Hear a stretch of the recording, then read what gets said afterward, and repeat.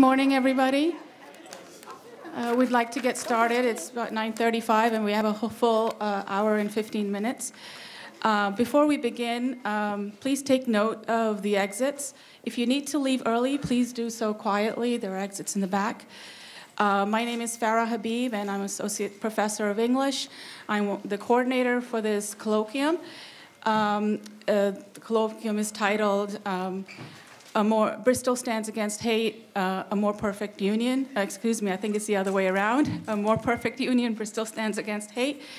This event, Other People, is the second installation in the colloquium series that I just told you about, the title. And I want to make a quick plug-in for our next event, which will take place in November. The topic is internet and self-radicalization, so another really timely and important topic. We'll be posting announcements about it later on in the next couple of weeks. And we also have several events planned for the spring. So this is an ongoing series up until May. The idea of the series came about in the aftermath of the attacks in Christchurch, New Zealand last spring. We realized the hatred that fueled those attacks is no different than that which led to attacks on the Jewish community in Pittsburgh last year, the shootings in Parkland, El Paso, Ohio, and close to home here in Fall River when the Jewish cemetery was vandalized.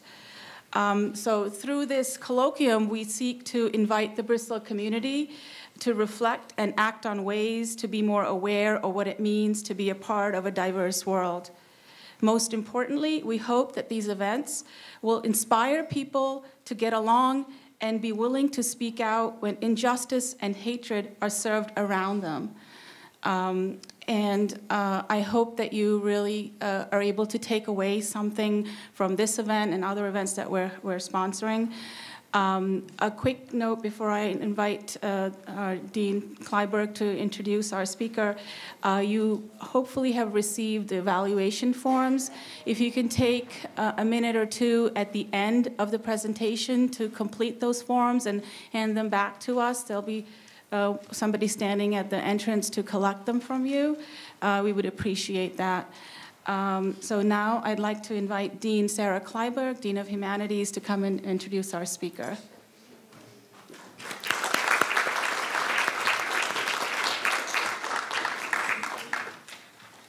Thank you, Farah, and thank you to Farah and all her colleagues for all the hard work that they're doing to put on this colloquium this year.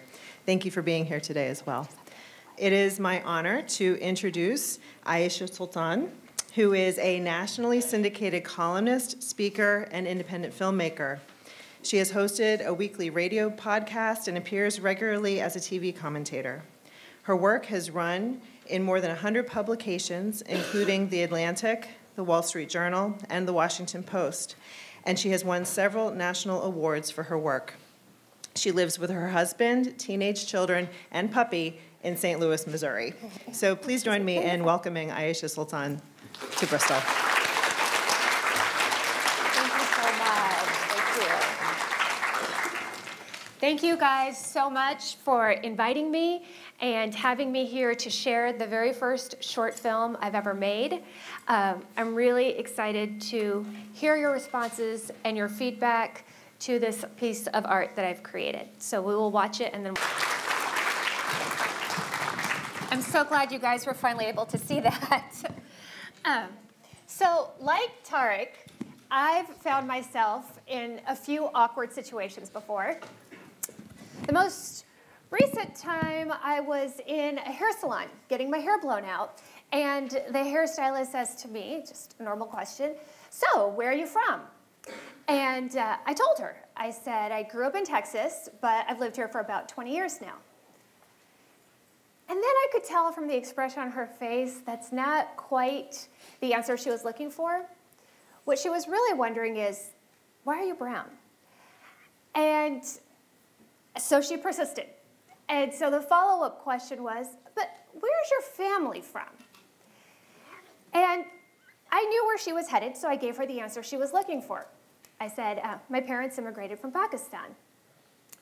And then I had a question for her. "So where are you from?" And she kind of laughed, like a little surprised by the question. And she said, "Oh, I'm just a regular American." A regular American. So then I had a follow-up question. "But where's your family from?" And she kind of stumbled around for an answer because she's clearly not used to being asked this question. Nobody asked white people the follow-up question. I mean, unless it's St. Patrick's Day and everyone's pretending to be Irish. But I get this question a lot. It starts with the "where are you from?" translates and transitions into "where is your family from? Where are you originally from? What's your ethnicity? What's your background? What's your heritage?" And most of the time, those questions are asked with no bad intent. It's simple curiosity. But the underlying implication of those questions, those follow-up questions, is always the same. You're not from here. You're not one of us. You're not a regular American. So I would estimate that since grade school, I've had a conversation like this about 2,000 times with people. It just comes up a lot when you're in rooms in which you look different than other people. And people might have assumptions about you. And that's sort of part of daily life of navigating a country where you're a minority in spaces that are dominated predominantly by the majority. I think that even though I was born in Chicago, raised in Houston, and raising my kids in St. Louis, it's something that I've had to contend with in my day-to-day life and learning how to function in society. Now, I want each of you guys to take a minute and think back to a situation in which someone might have made you feel like you didn't quite fit in a situation, okay? Maybe it was in school when a group of kids didn't think you were cool enough to hang out with them. Maybe you were at an event where everyone was much older than you, or at a party where everyone's much younger than you. Maybe you were at a meeting where everyone was of another gender. Or maybe you were at a job where you never quite felt fully accepted or appreciated. So you're there in that moment. So now imagine that place is your own country. That place is where you consider home. And that's also the place where some people will continuously or repeatedly make you feel like you don't quite fit in.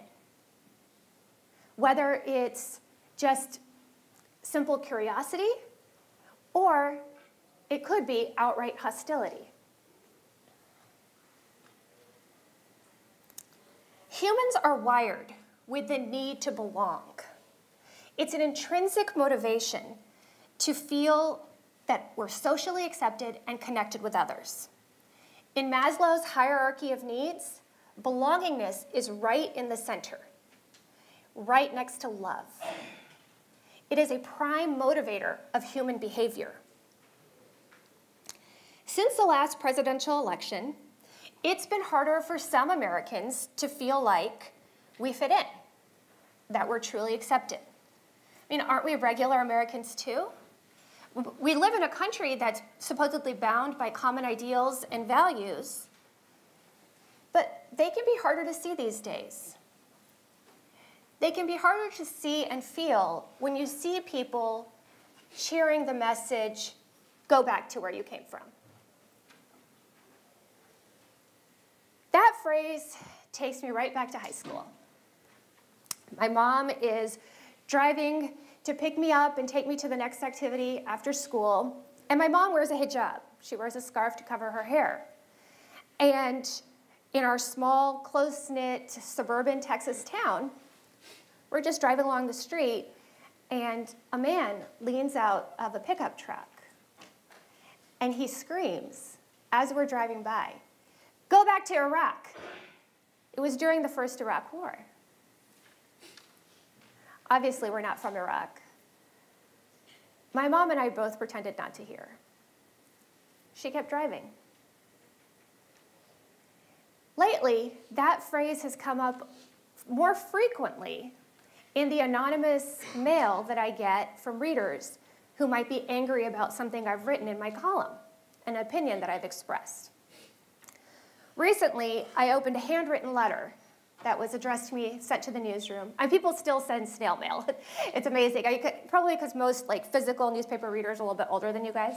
And so this person had written a note that said, "Go back to Pakistan, you towel-headed, raghead commie bigot. Who gets to be a regular American?"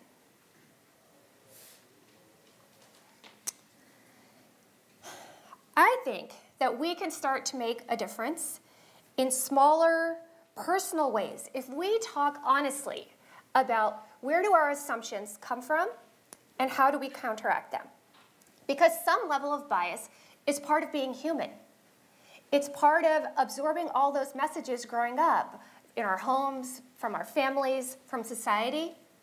And we use all that subconscious programming to make instant decisions, hundreds of split-second decisions that we make without even thinking about it.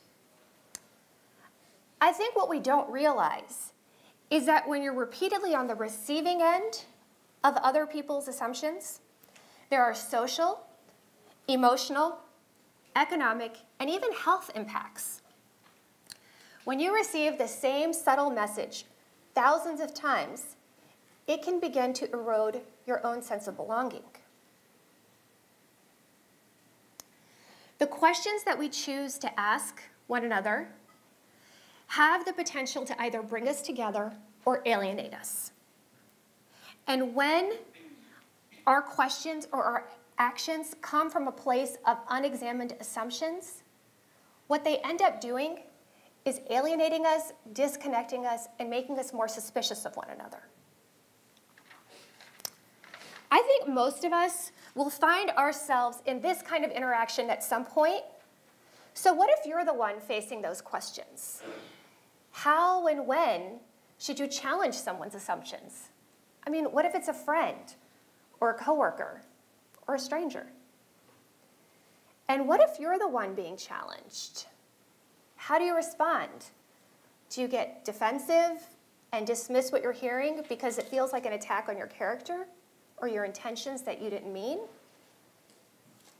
Or do we embrace this as a moment of humility, of understanding, of growth? I have a question for everyone in this room. Do you think that we can all do better? I think so. And this place right now, for the next half hour, is going to be a place to safely explore these questions. Some of your classmates and colleagues have graciously agreed to be on a panel to talk about the film and their own experiences, so I'd love to invite them to join me so we can begin. Thank you. Come on up, guys.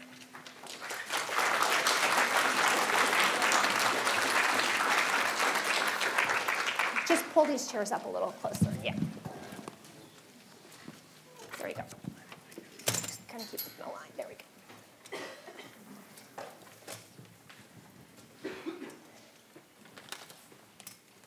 Okay, first I'm going to ask everyone just to say your name and introduce yourself for the audience. We'll start here. I'm Anita DeBrito, and I'm a full-time student. And just pass the mic, yeah. I mean, can you repeat your introduction? My name's Anita DeBrito, and I'm a full-time student here at BCC. Hi, everybody. I'm Erin Smith. I am the coordinator of our civic engagement program here at the college. Hi, my name is Grayley Noah, and I'm a full student for accounting, and I'm from Dominican Republic. Hi, sorry about my voice, by the way. I'm Alexis. I'm a student and tutor here at BCC. Yeah, sorry. Hi, my name is Nashawn Almeida. I am a student, a communication student here at the BCC. Perfect. And so I wanted to ask you guys, if there was any character or scene that resonated with you in what you saw and why.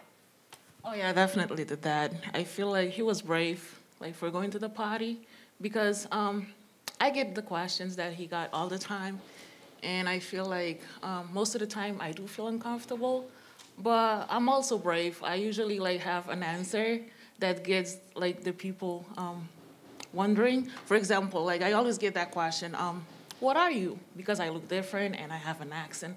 So I usually say, I'm an American citizen. And they say, yeah, but where are you from? And I'm like, I'm Cape Verdean, I'm from Africa. And then when I say I'm from Africa, they look me up and down and they say, really, but you don't look African. And I'm like, what do Africans look like? We're so diverse, you know? So to me, I connected more with the dad, definitely.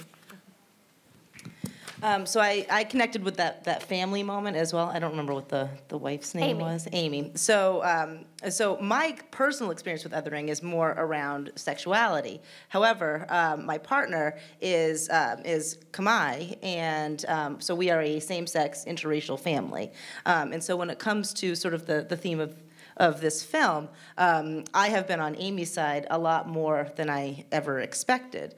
And so that comes from the experiencing the commentary around the where are you from, not directed at me, but very brazen in just about any setting, to my kids being asked, what are you? And then my oldest is in middle school now, and so we're experiencing a lot of the ramifications of this dialogue that's sort of trickling down into the middle schools, where my oldest has come home on more than one occasion to talk about sort of racially charged things that have been said to him. Most recently, a kid told him to go back to China, and he's not Chinese, but either way, that's not appropriate. So trying to navigate that from a personal yet peripheral sort of experience is interesting, not necessarily in a good way, though. Yeah. Okay. In my personal experience, I'm from Dominican Republic. My English is not perfect, so I have an accent. And when you look me, I don't look that Dominican, but when I speak, the people found that I have accent. So sometimes it's very difficult for me because the people sometimes less that you are not intelligent, and I can express that I feel because sometimes I don't have the exactly words in English because I'm learning English, and it's a lot process, but I try to do my best, and I'm here for learning English, so. Thank you. The conversation Tarek and Amy had about going to the party is more me and my mom on several occasions where she would not want to put me into situations like this where my race, my personality would even clash, but I would be the one trying to play peacemaker and tell her, even if they think that, that's not who I am, and if I can show them, maybe I can change their minds, hopefully. Mm-hmm. Sorry. I like that moment with the little girl, like the little, this back and forth she had with the little girls, and the whole thing about, like, not being a real princess. And I feel like a lot of people tend to experience that, where, like, if you're not, like, the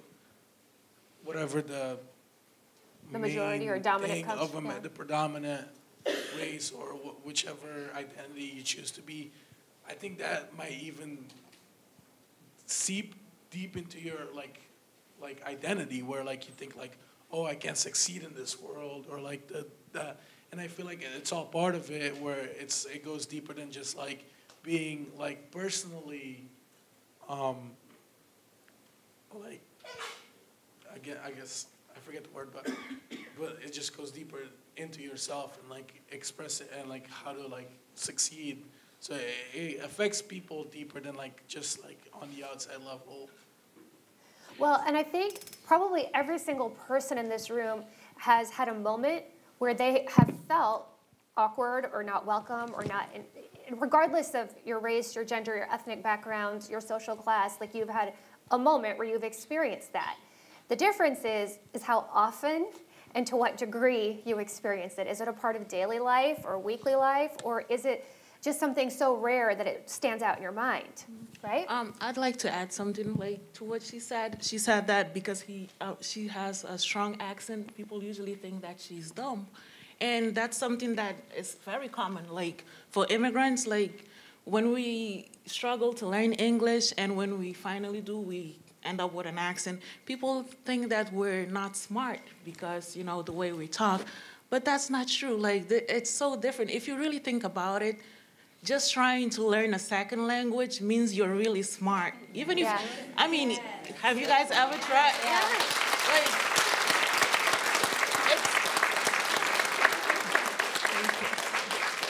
it's very tough, especially, and in my case, I speak 4 languages, and I used to be like so embarrassed for my accent in English, but now I'm kind of like embracing it, and I'm proud that I have an accent. It means that I also speak another language, and this kind of motivates me, like the fact that she said people look at us like as being dumb. This motivates me like to be an advocate for people struggling to learn a new language as well as adapting to a new culture, because it's tough. Like you might not think that it doesn't happen, but it does. It happens, and it's very common. Like we go through it all the time. Well, you raise an interesting point, because when I showed this film, when, you know, with not as many technical difficulties to some of my friends in St. Louis, they were like, oh, you've only experienced that because you live in that like conservative Midwest state, like in the, you know, flyover country, and like you need to move to the city. And part of me thought, well, I've lived in plenty of places and I've been in plenty of places of America, so I wanted to ask you guys, like, you live in a more diverse community in a liberal part of the country. With a show of hands, would you say that the stuff that you saw in the film was something you've encountered in real life frequently? Just like, yeah, okay. Can you speak a little bit about whether there are some misconceptions about the fact that, well, that kind of thing doesn't happen here. It doesn't happen in our community. It doesn't happen at, I mean, look at the room. It does. It's so diverse. It does. Trust me, it does. I remember. Can you speak in the mic? Yes, when I was taking ESL classes to learn English, I was also taking math class with regular American students. I remember the professor had mentioned that I got the highest grade on the midterm. And the girl sitting next to me, she turned to me, she was like, oh, how is that possible that you got the highest grade when you don't even speak English? So, I know, like, I got a little upset, but at the same time, I turned to her and I calmly explained to her that just because I do my math in another language doesn't mean it's going to be different. It's still the same. Math is universal, right. You know? Thank you. Can any of you guys, does anybody else have an experience like that to share?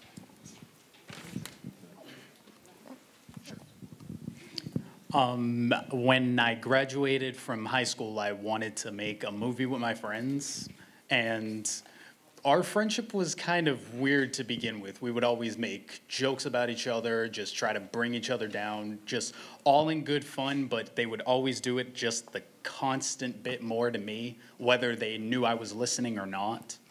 So when it came time to make the movie, I wanted to get all the friends that I've ever had involved because I would need as much help as possible. They didn't exactly like that idea.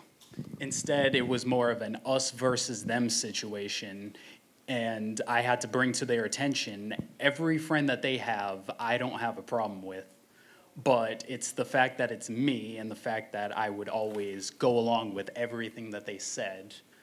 They kind of made me feel like the black sheep of the situation, and rightfully so, because I'm the only ethnic friend that they have, and it's most likely so they can get the points for it. Do you mind talking a little bit about what did Lindsay mean when she said, oh, I'm sorry about that thing that was said at the park, but you're not like those other people. Can you speak a little bit to that, please? Sure. What do you think she meant there?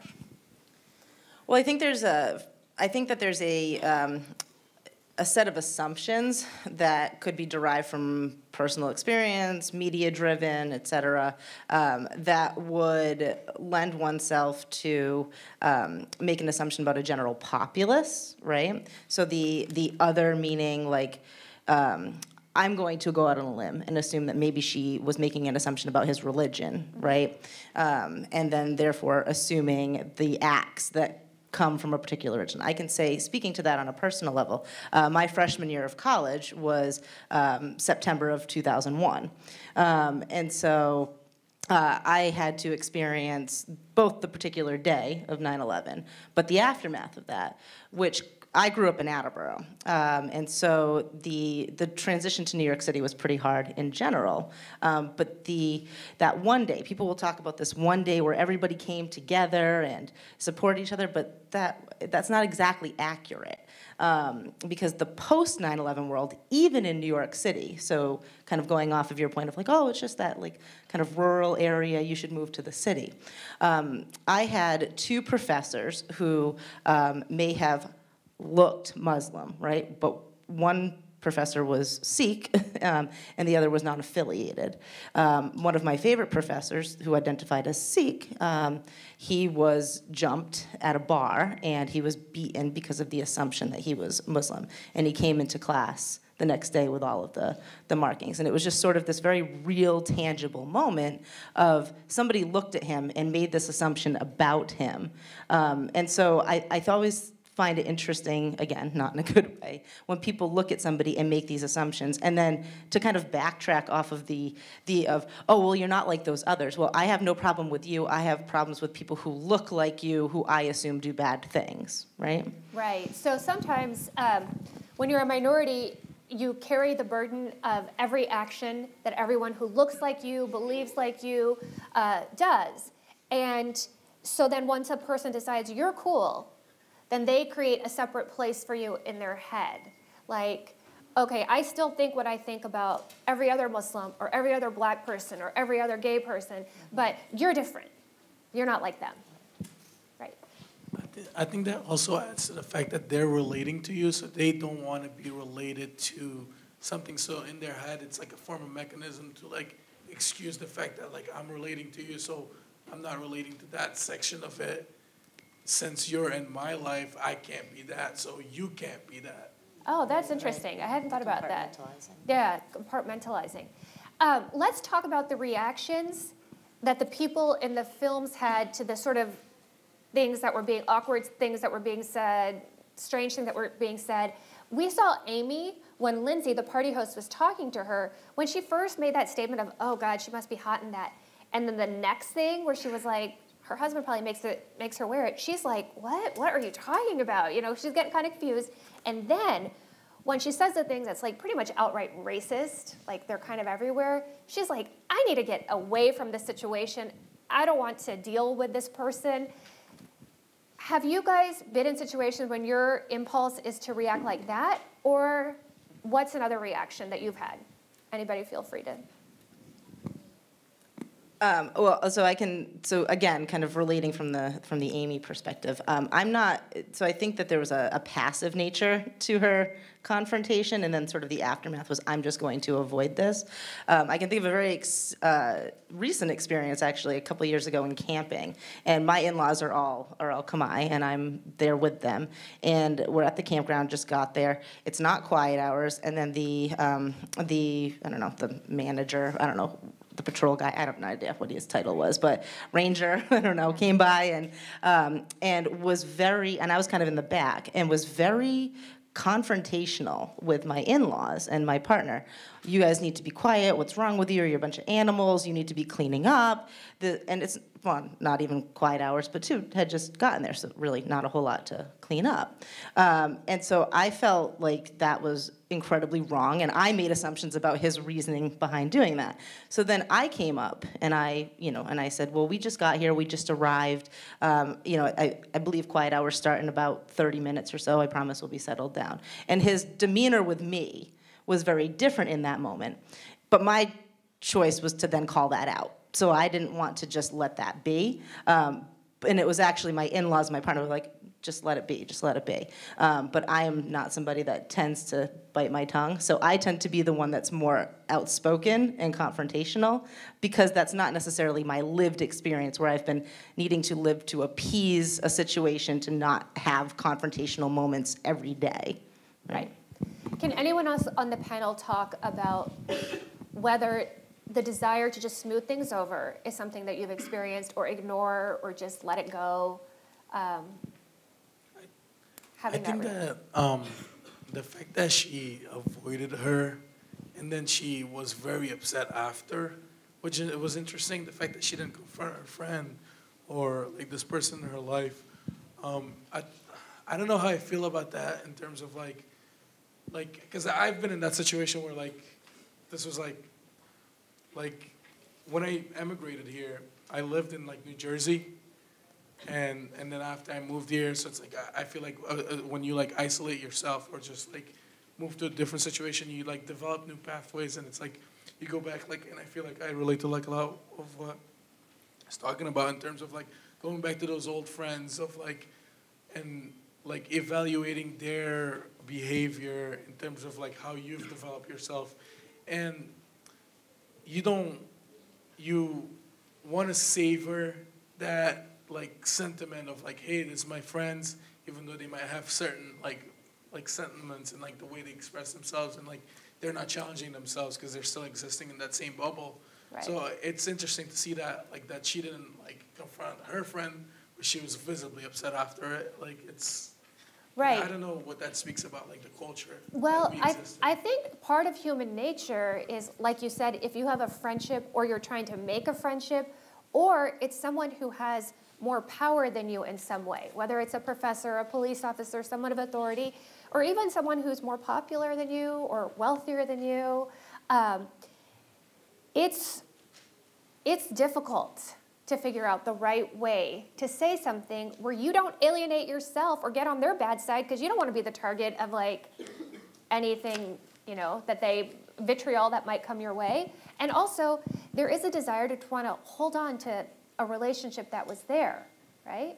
But then the question becomes, is where are we conscious about where we draw the line? Have we thought about when are we going to speak up? In which moments is this going too far? And how am I going to say something to let it be known that I don't really agree with what's happening here? And most of the time, we're kind of shocked when it happens because we don't expect it, or you're just like daily life, and something comes out of someone's mouth, and you're sort of like, But, so that's something to sort of preemptively think about, is that, do I know where my boundaries are with people, with my friends, my family? Do I know how I might respond in a way that's maybe not confrontational, but lets people know how I feel? I wanted to ask you guys a little bit about how, if you've ever had a situation in which you've regretted or thought later, I wish I'd said that, or I wish I'd handled that differently. Can you speak to that? So another high school story. Back in graduation, my senior year, I was on the yearbooks committees because I wanted to do better what we've done before, because the past yearbooks weren't exactly the best. So one of my friends at the time, she wanted to have a religious text, and I was a little iffy about it because religion just in our school is a problem that we don't really talk about. It's usually the basic thing. You don't talk about religion, money, or politics. So I wanted to keep everybody like on neutral ground. So I told her she might want to consider a different one just in case this might be taken the wrong way. And her mother came in to talk to the principal about it, and her response was, if you don't let my daughter do this, then the whole school will be on the media for discrimination. And I was like, okay, I understand, because my mom goes mama bear, and it's not a good situation. On more than one occasion, if you yell at me or my brother, she will kick down a door just to get to you. So I'm like, okay, I understand. Yeah, that's fair. But my principal, her response to that was kick me out of the yearbook committee because I started the problem. Oh, wow. So all of my schooling was basically, I'm the example. So that's why I squirreled myself away, kept to myself, and tried not to get in anybody's way. But I honestly wish I would have told her off because I've been putting up with that for too long. I wanted to give the audience a chance to ask a few questions. And so we can pass the mic, or we can, if anybody has a question either about the film, for the panelist, my background.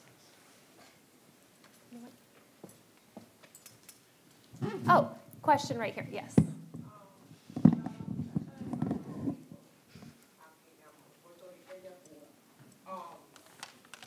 Wait, we're bringing a mic to you, sorry.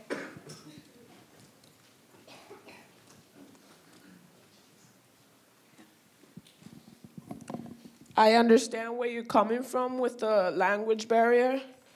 I am Puerto Rican, not full-blooded.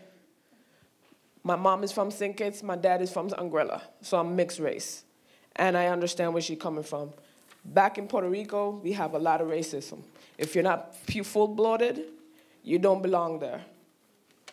But I was born there, and high school was real tough because you're ugly, you look like a monkey. I understand where it comes from, but I took that and I embraced it. I was like, you don't like me, that's your damn business. Sorry for the language. That's your damn business. I'm a beautiful black queen. And trust and believe, baby.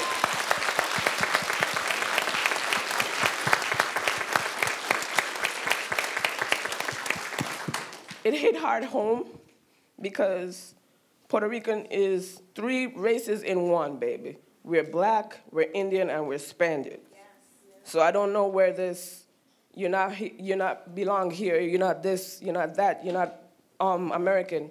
We've been in the anarchy, what, over a few decades now? And I hate to see, no disrespect, white people saying that you're not American because of what? You cut my vein, we see the same blood come out of me. So my point is, just embrace yourself, baby girl. Embrace it. Thank you.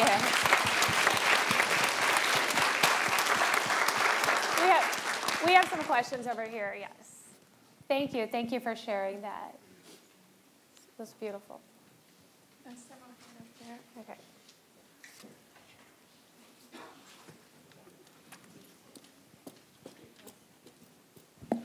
Hello, so my name is Maggie, and I am also a student here at BCC. I am Puerto Rican. On behalf of a Puerto Rican, I want to say sorry that you had that experience with people from Puerto Rico. That's truly awful. To you guys, I would say I share this story with someone in my history class. She's a lovely girl. I love her, but she wants to do great in school. She wants to graduate. She wants to be a teacher, and she's doing amazing. And I share with her that I'm actually in the English Honors Program along with Deshawn and these lovely folks here.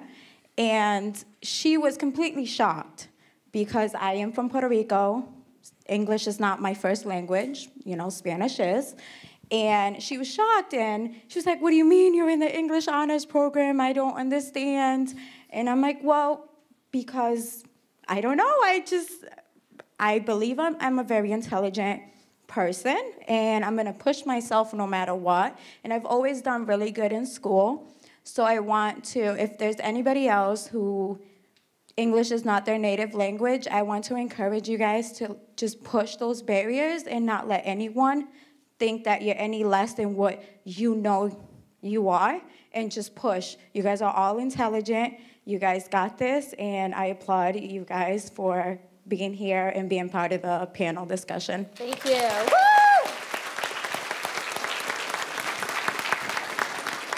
Hi, my name is Sheila, and I'm from Massachusetts. But I think that being judgmental goes further than just than just your race. I think that a lot of times people are very judgmental about whether or not you come from a dysfunctional family, if you're rich or poor, if you're thin or you're chubby, such as myself. I dealt with this forever. And I actually I can tell you a story that my husband is very large, and we had gone on a trip, and we were walking in the Lincoln Plaza in Washington, D.C., and there were these two young gentlemen, and they were making fun of my husband, but I was in back of my husband.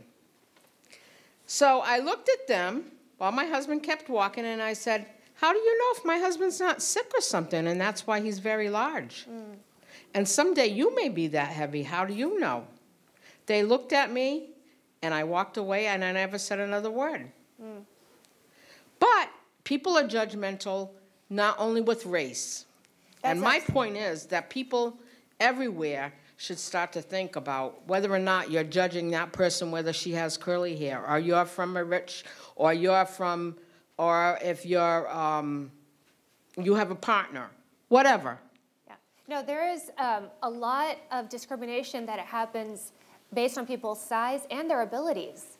People who have to walk through life with any kind of disability, the world in America is not set up for them to walk through life. You're absolutely right, and I had to deal with that because I come from a broken family, and I had gone into a foster home, and I had to live with that, and I was chubby all my life.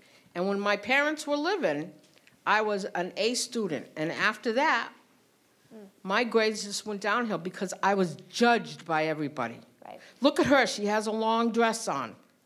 So much that I would even go on a school bus and sneak a thread and needle and sew up my skirt so I could fit into the people. Right. And today I look at that and I say, what a fool you must have looked like. But I just felt that I had to fit in. The need to belong is so great. It's so and primal. it's worse today than it was back in the day. It's terrible out there. We're just going to take one last question, and then I have a few remarks to wrap up. Yes.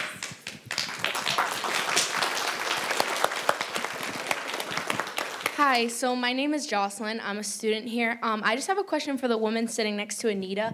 So I found myself in situations where I'm not necessarily the one that is being like attacked or made comments at, but a lot of people that are close to me and close around me have, and I'm someone that's very passionate and sometimes emotional about if I see like judgment or inequality, it just really brings out a fire in me. So I guess my question for you is, since I can relate to situations that you've been in, how do you sort of control the anger you must feel and confront them in a way that's going to teach them how to be better rather than just make them angry and do it more, I guess? Yes. Okay. I don't know that I have the answer to that because sometimes I can only relate to this on some small level, get really tired of trying to be the teacher in ignorant moments. However, I did go into education as a field, so I feel a certain sense of additional responsibility both as an ally and as an educator. And so I think it depends on the situation, to be honest. In the moment where it was so I used the camping experience. In that moment, I did not keep my cool because there was a line to me that was very much crossed. I think what I try to do is weigh the intention in the situation and weigh the words that are being used and the tone in which it's being delivered. If it's somebody who is truly operating from a place of ignorance, like as in not understanding their words, their actions, or having exposure to people different than them, I find it easier to work that angle more than the direct hatred. Mm-hmm. And I think sometimes it's going to have to be a case of, I very much disagree with that position, and keep it moving from there. Because there's only so much you can do when someone has dug in their heels and they're hateful and they're just angry, and there's nothing you can say that's going to change that, unfortunately. I think you just have to go based on your actions and how you conduct yourself and hope that it spreads, and take the opportunity to educate the people who are open to it, even if they don't entirely know they're open to it. We have one comment. I think going back to what you're saying, like, these are not things that you could just, like, tell people. Like, oh, you're not gonna tell them off. People have been like, they've had these beliefs within them, and we all do. I believe that we all have like pre-existing beliefs for their whole lives, and you're not just gonna like have like an argument with them, and it's like, oh my God, you just like fixed me, you know. Like, so. But I think that's why like discussions like these, like coming to these and like actively working on them, like like you're like whoever, like when you're in school or throughout your life, it's like a lifelong process, and it takes a lot of work. And I think that patience is very important, and just like and you're working on yourself of being accepting of them. You can't expect other people to be accepting of you if you're not accepting of them. So it's a process. Like So I wanted to wrap up because I also want to give you guys a chance to come talk to me privately or anybody on the panel. That I hope this discussion gave us a chance to think about the impact of the biases that we all carry in our heads. And even if we got rid of all personal bias, even if we got rid of all hate in this country, we would still live in an unequal society. Why? Because a lot of the systems and institutions in this country, from housing to schools to employment, they were originally set up to favor the majority at the time. And then many of those built-in structural biases remain in place that continue to perpetuate those same inequalities. And correcting that will take policy changes. But I still believe also in the power of small personal interactions to help change society. I'll never forget the responses I got to one of the very first columns I ever wrote in my career. It ran a few days after 9/11 in the paper. I had never written a column before. I had been a news reporter. And I wrote about how scary it was to have cousins who worked in those buildings that were attacked. And I wrote about how great the fear was among Muslims of whether our fellow Americans would stand up for us. And I got hundreds of email responses. The vast majority of them were very supportive. And I've never forgotten an email that I got from a US Marine who sent me a note after he read that column and said that it would be his honor to stand up and defend my family as fellow Americans. And he's the regular American that I aspire to be. So thank you guys so much. Thank you to my wonderful panel for everything and sharing so much. I'm going to give you guys all a hug. Thank you.